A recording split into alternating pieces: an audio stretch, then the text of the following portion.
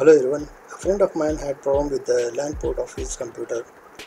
A dealer asked him to change the LAN card itself, but when my friend asked me for advice, I just went to his place, cleaned the LAN cable, the connector, and the LAN port. And after cleaning it, I wiped it with a cloth. Then, when I again inserted the LAN cable and checked, the port was working fine. My friend was able to use his LAN internet, local area network internet successfully.